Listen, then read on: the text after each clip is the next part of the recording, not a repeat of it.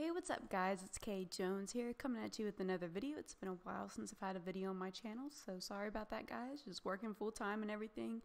So previously I have made a warding blog video on my channel in regards to when warding first was brought up at RuneFest, which was last October-ish, I believe. So a lot of things have changed since then, and Jagex has tried to take in a lot of what other players have been talking about and recommending. They've been reviewing a lot of players' opinions on warding and what they could do to improve the skill, because a lot of people didn't like it, and that was very clear. And then they brought out a more condensed blog, I guess, or a blog that was more specific, and people didn't like that either. So basically they failed, and nobody liked what they were presenting and didn't basically want a new skill in the game, which I totally get it. I don't want that either. I think it would make a dramatic difference to old school RuneScape and could potentially move the game from old school to something else and lead to a lot of other things, which has been my main concern and a lot of other people's. So I'm going to go ahead and get to the point here. This is going to be a longer warding blog than my original one, because I'm actually going to go through the blog itself, warding blog. It's going to be just a longer video in general, because on my last video people were like, dude, you didn't read the warding blog, yada yada yada, and I did. I just didn't want the video to be 30 minutes long. But I think it's important to go in depth through this, because it's been what, 8-9 months since the skill was first presented. And so I'm going to go in depth with what my thoughts are on what Jagex has presented to us. I also want to mention that Jagex said that they would do a beta, allowing players to test out the warding skill if it passes or if it doesn't pass. I don't know. They're just going to provide a beta. Before I get into this blog, I will say that I feel like warding is being shoved down the old school community's throats. At the same time, I can appreciate Jagex wanting to improve an idea that they've presented and trying to make it what the community wants. But it kind of reminds me of Dragon Claws. I don't know if y'all remember, but Dragon Claws failed polls like 3 or 4 times. Maybe I'm exaggerating. Maybe it was 2 to 3 times. It was still multiple pollings because people said no. And yet it still passed. People said no many times because the skill, it did not pass. People did not want Dragon Claws in Old School RuneScape because they thought it would affect PKing and all types of stuff. And eventually, Jagex just kept repolling it, and eventually it passed. I feel like if you continuously repoll or bring up a topic, eventually it's going to pass. That's not the point of polling. Polling is a you do once type of deal. And of course, you can try to improve it and repoll it. But most people don't have the attention span to keep up with something like this. And eventually they're just going to be like, damn it, fine, whatever, sounds okay. And I don't think that's the right way to go about things. But I can appreciate Jagex putting a lot of time into this and trying to improve RuneScape. And a lot of people like to say, well, if they don't do this new skill, y'all are just going to see Old School RuneScape die out. No, we are not. We have a new Grandmaster quest coming out in literally like a week, dude. So whoever's like, you're going to see this die out, come on, guys. This game has been doing wonderful with its updates without a whole new skill being implemented. I remember RuneScape changed a lot after Summoning came out, and even changed more drastically after Dungeoneering. So that's why I'm really hesitant on a new skill. But let's see what they've presented, and I'll go more in depth about it. So the whole idea of warding is presented behind the idea, well, we can make leather through crafting, and we can make metal armor through smithing. Okay. So if we can do combat armor through smithing, and we can do leather range armor through crafting, we should be able to do magical armor through warding, which I will say that that's clever that they're trying to keep it in the old school, make sense of it all type of deal, which I can give them tribute to that.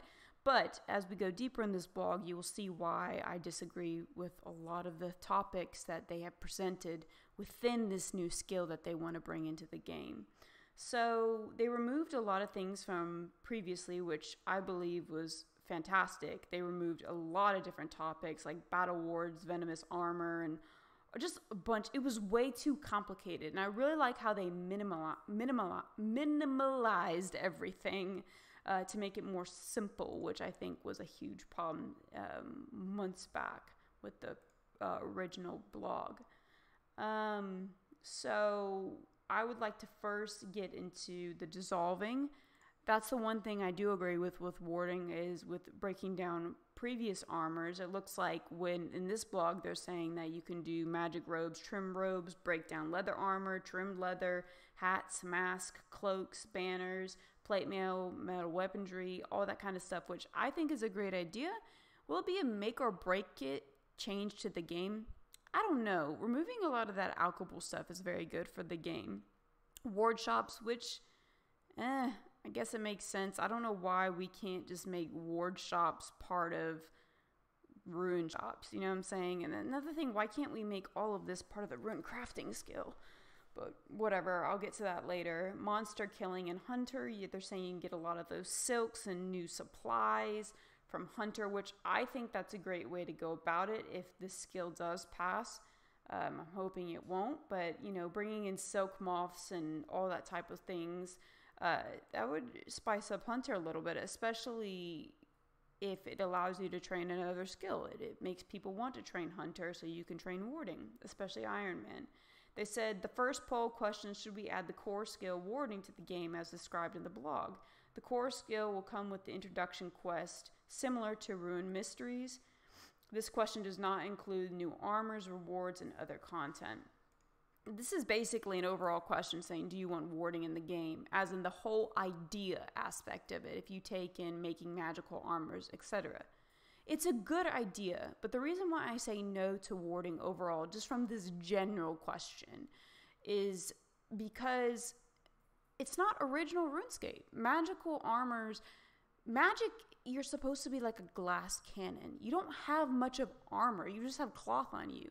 But you do massive damage, but you also take a lot of massive damage. So if you're able to make all these great armors and that they can protect you and have all these buffs and stuff, you're kind of taking away from the glass cannon effect that mage has always been. Mage has always done stupid amounts of damage, and you take a lot of damage though. It's a give and take relationship, so that's why it's always been a great range type of wilderness. Do mage from afar and then you start meleeing or ranging and whatnot. Just because the magic bonus gear is not takeable, and really there's not many armor options, which I kind of like about RuneScape personally. I think it has the nostalgia, which is what Old School is all about. So the whole idea of putting warding into the game to make magical armor, I completely disagree with that. I don't think it's needed. I even think that we have plenty amounts of magical armor. Old School doesn't need to be complicated. We don't need a piece of armor for every little buff and here and there all the time. So on that overall aspect, that's a big no from me, but let's still go in depth and really try to give this a go. And I do want to say that I will play the beta if the beta does come out, and I will try to give it I really will try to think on Jackex's point of view and say, hey, thank you for taking the time to do this, but this is why I don't like it, or this is why, hey, this could be a potential thing I'm interested in. So now they go around magical armors. They said it's only fitting that we include new armors, and this is where it kind of lost me. They're talking about new sets like the Patos sets with +3 prayer bonus with each piece and +3 prayer overall, and how, you will increase magic damage on hellhounds and demons by 25%, which I think is ridiculous. But I mean, magic is expensive rune-wise, so it makes sense, I guess, but it's just not needed. And you learn it from a monk, all this other stuff, and I'm not down for that piece of armor to be added to the game.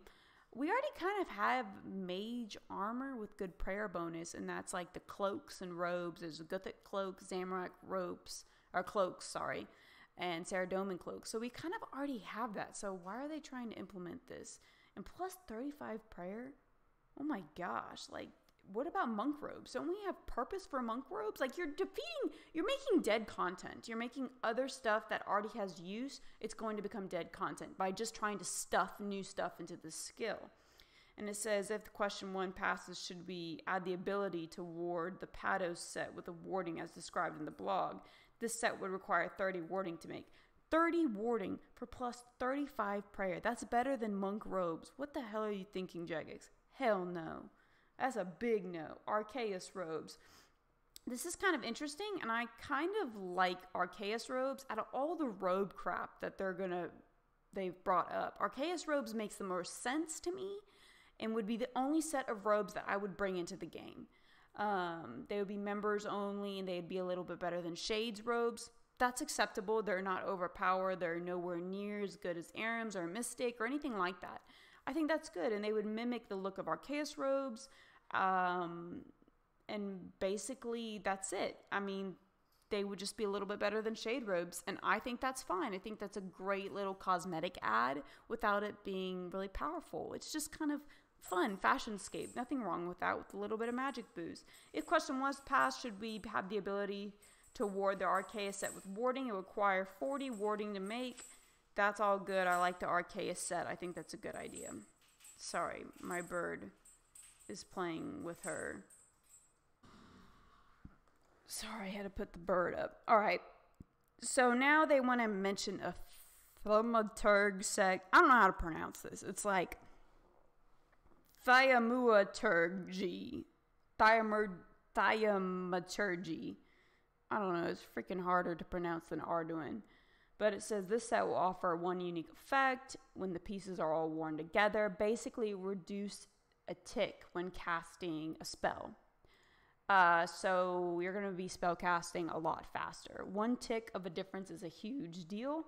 It will only apply to combat spells and it will not apply to any spells in the ancient spellbook, which thank God, that would be OP as shit. And there would be some shield slot being worn. It would make the Tome of Fire unusable, which makes sense. I don't like this. I don't think it's necessary. 1 tick faster. Yes, do you have to wear the whole set? I feel like this would end up being dead content. I don't know why. I feel like, yeah, 1 tick quicker is really good, especially in PvP. You could probably utilize that. And then I think it wouldn't end up being as good as everyone thought. It'd be that type of thing.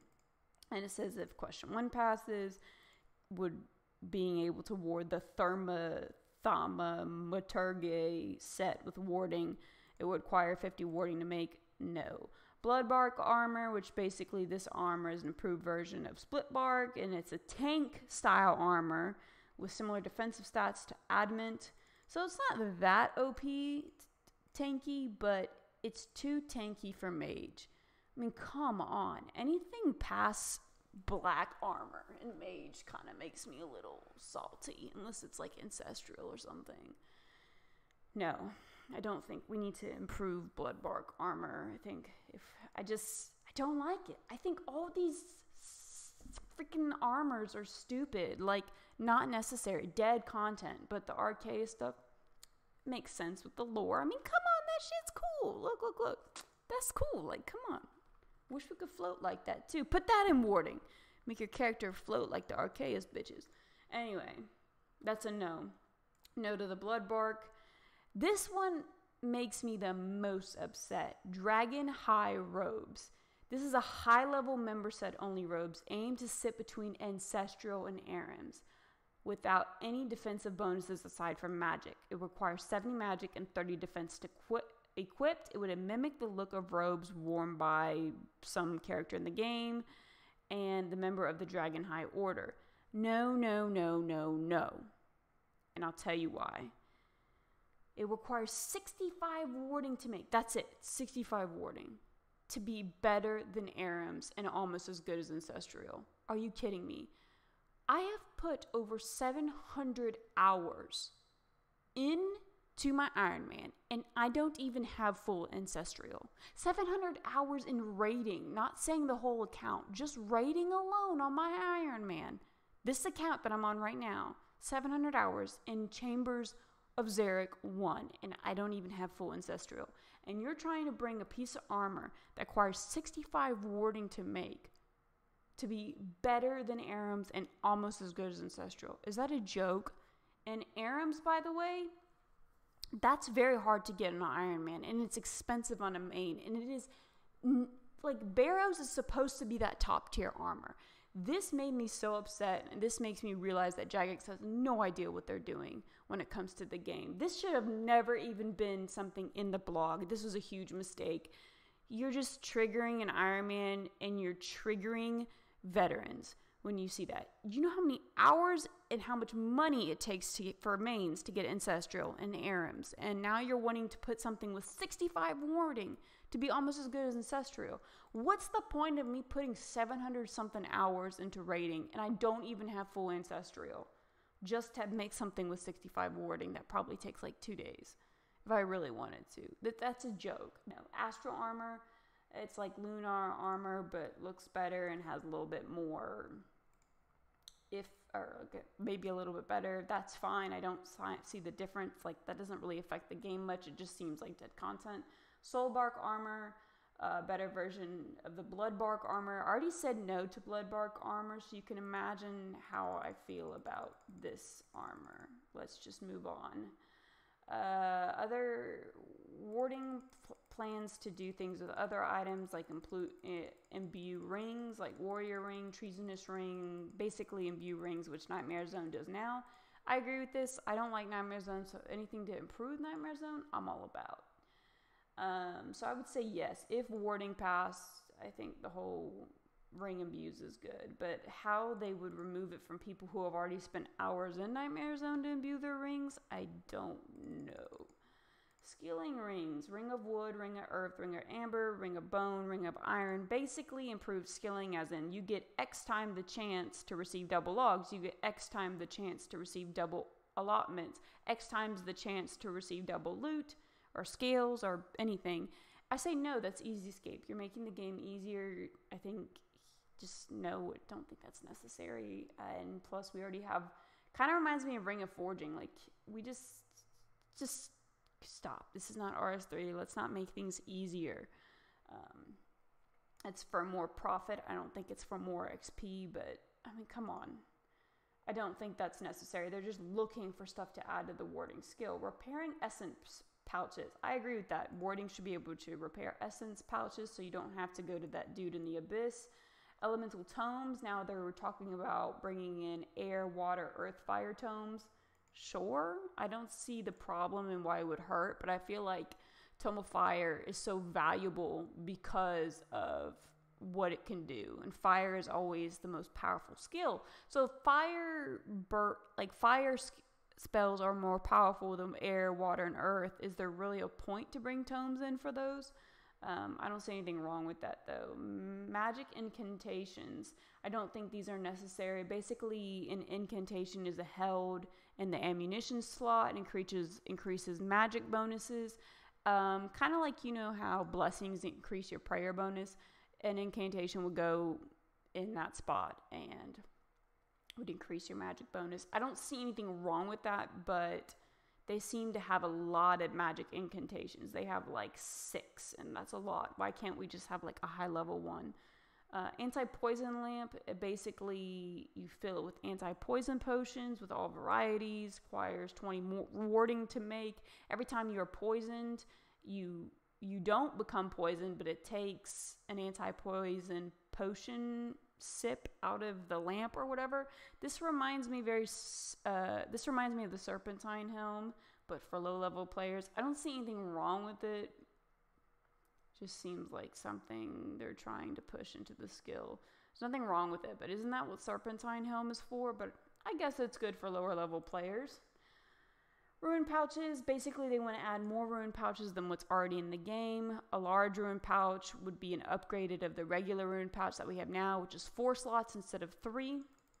I think the fact that we already have a rune pouch, and that was never in the original RuneScape to begin with, so it holds 3 slots of runes. I think that's enough. I think when we start adding 4 slots and all this other kind of stuff, It's just a little bit too much. But if that were the case, it would require 83 warding to make. Makes sense. I mean, I'm thinking more like 90 plus warding to get that one extra slot. I think 4 slots is OP. I think 3 slots for a rune pouch is OP. But if you're going to add another slot, make it 90 plus warding. Don't do this 83 warding crap. Wilderness rune pouch, I guess this is like something you can only use in the wilderness. I don't see anything wrong with that, but like I said, it just seems like they're trying to add stuff to the blog. Elemental rune pouch, it stores 2 types of elemental runes. So basically it holds 2 slots of runes versus the 3 which we currently have in the game. It's like the lower level one. Scroll of redirection. Basically, you're going to be able to make these through warding. If warding comes out, that's a great idea because currently you have to buy that through Nightmare Zone. Fused essence pouch, where you combine the small, medium, and large essence pouch into one essence pouch. That's a good idea. Congratulations, Jagex, for thinking of a good idea that I think would be wonderful. It would require 85 warding. That seems very fair to me. Mystical Sleuthing is a mini game they've mentioned. It doesn't really say the rewards. It does say that you would be getting 1/3 the warding XP rates doing this mini game than if you were actively training warding. So 1/3 is a lot less, and if the rewards aren't that great, I don't see the purpose of the mini game. It seems like dead content, and you would receive no more than 5k runecrafting XP an hour, which seems kind of low. I think they could push that to like 15k and it would be okay. And they didn't really bring out rewards for that, so that would be a no to the mini game because it seems like dead content because they haven't presented any rewards to that, and they're saying it's 1/3 of the XP per hour. I could understand if it was like a half, so if half of what you would get actively training warding, that makes more sense. A warding guild, I say no because not every damn skill in this game needs a guild. I think older skills like wood cutting and fishing, they deserve guilds. And farming, that makes sense, especially farming because of crops and everything like that. But not every skill needs a guild, especially not a new skill. It has not earned that title yet, in my opinion. So that's a no on that as well. So that's the entire warding blog. Overall, as you can see, majority of the blog, the poll questions that are to come out is a big no for me. However, that being said, there are some good ideas in this blog, and I think it could be definitely implemented into rune crafting. I think it would give rune crafting more spice than just making runes. It would allow us to combine pouches and, add some cool magic armor or stuff to the game, like the Arceus robes, which are harmless and they're just really cool looking. But yeah, that's a big no for me on most of everything. I hope y'all found this interesting and you kind of got my insight to it all. I'm not against a new skill in the game, but I think that when you bring a new skill into Old School Runescape, you have to be so careful. Which Jagex is being careful? I just don't think a lot of the people who work for Jagex, I don't feel like they're veterans. I don't feel like they've played. I've played for 14 years and I've played over many accounts, and I'm working on maxed on my Iron Man, and I cannot tell you the amount of hours I have put into this game. Jagex employees, the majority of them have not put in the amount of hours as many veterans in the game, and I think that if you're going to hire people to bring out blog ideas and etc., they really need to understand the game. And when they bring out questions like something between Ancestral and Dragonhide, like that was a big no to me. And it made me really recognize the fact that Jagex doesn't really know exactly what it's like to be a player who plays hundreds and hundreds of hours of RuneScape and probably takes the game way too seriously. But I think that's why streamers are great, and I hope they send more streamers over to the United Kingdom, people who play every day for a living, and hopefully they'll get some good insight from them. Thanks for watching, guys. If you like this video, give it a thumbs up, and feel free to subscribe to my channel for my future videos, and be free to share this video if you enjoyed it. Bye, guys.